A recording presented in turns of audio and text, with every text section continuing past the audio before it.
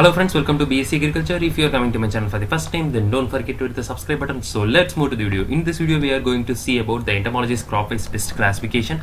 I am going to tell you about the pest of sunflowers.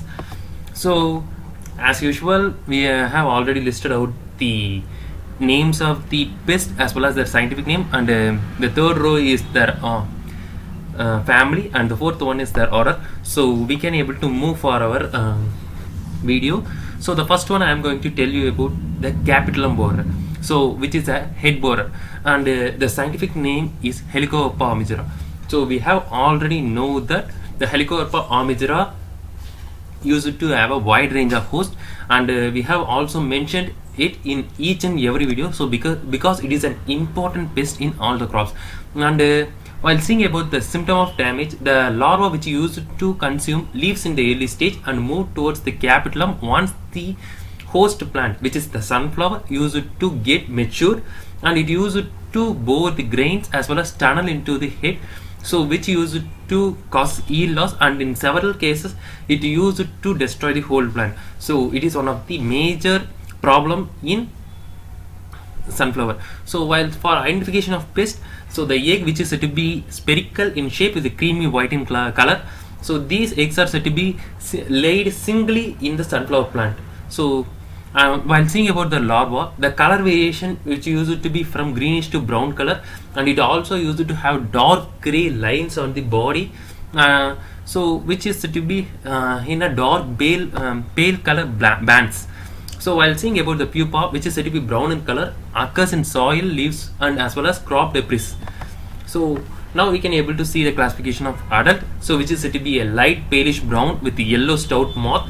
So the forewings which are said to be olive green to pale brown color, and the hindwings which are said to be pale smoky white with broad blackish margins. So well, we can able to see about the managements.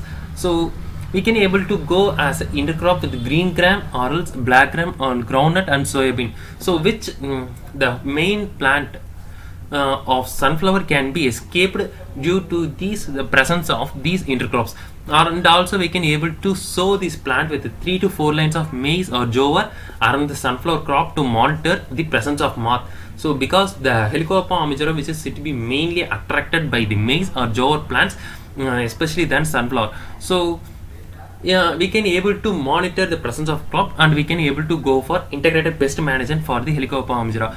So for monitoring, we can also able to crops like marigold at 50 plants per acre, which used to reduce the incoming of these moths, because the marigold, the scent produced by marigold, which used to prevent the entry of the moth in sunflower plant. So because we can also able to see the presence by monitoring with the help of pheromone traps, 12 traps per hectare for pest identification, and also we can able to set light traps at one trap one trap per hectare, 5 acres, so to know the range of pest incidents as well as to kill moth populations. So we can able to move for an integrated pest management like release of parasitic like Trichogramma species at 20,000 per hectare or per acre, and Bracon species in the field level. So after, when they were not controlled, we can able to move for chemical pesticide applications like Monocrotopus 2.0 ml per liter of water, or Quilpas 3 ml per liter of water in per hectare and applied in the field. So these can be able to help them, or else we can also go for integrated pest management like spraying of Helicoverpa armigera nectopolyhedrovirus in the field level at 250 Lg plus Bt at 0.5 kg per hectare, which is an effective control method of Helicoverpa armigera. And also we can able to spray 5% of neem oil or 5% neem seed kernel extract before the eggs are laying in the field. So the next important pest is Bihar hairy caterpillar in sunflower. So the scientific name is Spilosoma obliqua. So the symptom of damage, where they use young larvae used to feed gregariously most on the under surface of the leaves, and the caterpillars which used to feed on the leaves, and in several infestation whole crop is said to be defoliated by this Bihar caterpillar. and drying up of infected leaves is the main symptom we can able to see in this crop. So while seeing for the identification, the eggs are said to be laid in cluster, and also in the underside of the leaves, larva which is said to be covered with yellowish to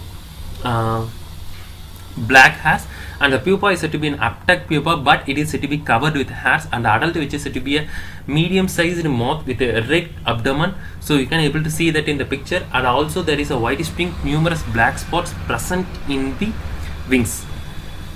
So the management practices for the Bihar hairy caterpillar or deep summer ploughing, as well as we can also use well rotten farmyard manures and other manures, so which can able to reduce by heating up the feed, and we can also go for an intercrop with the PGNP at the ratio of 2:1 is effectively reducing the insect attack in the sunflower field, and also collection and destruction of larvae at their young stages, and a collection and destruction of egg moss is an effective method, and spraying malathion 4% dust at 20 to 25 kg per hectare or paspoline 35 EC at 1000 ml per hectare is an effective against Bihar hairy caterpillar. And the other important pest is tobacco caterpillar, which is also known as Spodoptera lutura is the scientific name. Spodoptera lutura is also used to have a wide variety of host plants, and while seeing about the symptom of damage, which used to cause larvae used to cause defoliation in the plants, and the larvae also feed on the developed seeds in capitulum, so which used to reduces the yield, as well as in several cases it also used to destroy the whole plant and the whole tree. And the identification of pest where the eggs are said to be appeared in mosses with the golden brown in the field level, and the larva which is said to be pale green with dark markings, and the larva is said to be a gregarious feeder in early stages, and for identification of adult forewings, which is said to be brown color with the wavy white markings, and the hind wings which is said to be white color with the brown patches along the margins. So it is the how the adult can be identified. So for the management of Spodoptera lutura crop insect, we can able to use pheromone traps, and the collection and destruction of egg mosses, larvae and damaged leaf is an effective method for controlling Spodoptera lutura.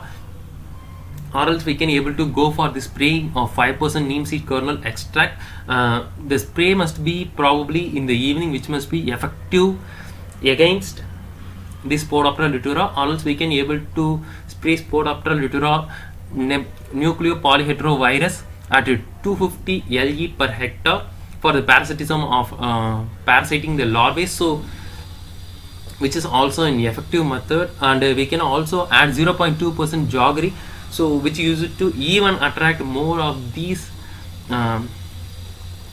insect larvae, and we must also need to conserve spiders, Cryptozoa and predatory bugs in the field. So spray, and the final one is spraying chloripyrifos pass or quinal pass at 2 ml per liter of water is said to be a final and effective method in the field level. So and the next one is leaf hoppers. So where the other name of leaf hoppers is jazzet, and the scientific name is Ambrasca devastans. So while seeing about the symptoms of damage, the adult and the nymphs which used to suck the plant, so the infested plant which used to show pale yellow color decoloration, and in heavy infestation the which used to make the leaves turn inwards, and the leaves which used to be lightish pink brown. So these are the symptoms of jazzet. And identification of the pest nymph, which is said to be pale greenish, and which is almost transparent and walk diagonally, but in adult which is said to be greenish yellow which shaped. So it was, I have shown you in the picture with a pair of black spot on vertex and a black spot on each of the forewings is the characteristic nature of the adult leaf hopper.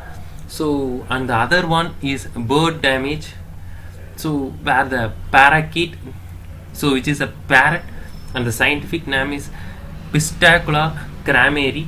So the birds used to damage start from the milking stage and continues till the harvest stage. They consume an average of around 152 seeds per day. So while saying about the identification of these parrot, it is said to be slime green parakeet, which used to have a typical short, heavy, deeply hooked with a red bill, and there is a hollow space in the tree trunk which is the nest of the bird. So we can able to management is the establishment of scarecrows in the field, and always bursting of crackers or carabid gun, and using by these uses we can able to scare these trees, and we must also able to destroy the bird nest in and around the field, and also we can able to deploy 2 laborers per hectare to scare away the birds, and pruning of and perching and breeding places, or we can able to spray neem seed kernel extract powder at 10 gram per liter of water after seed setting, which use it to repel the birds. So because they don't even like the taste of the neem seed kernel extract present in these seeds, and also we can use bird proof nest around the field, so where we can able to stop the entry of birds in the field level. So I have given the lecture notes in description. So comment about the video and join us in the Instagram page. If you like the video, like it and share it with your friends, and subscribe to BScAgriculture. Hit the bell icon to get regular updates. So thanks for watching the video. I will catch you up in next videos.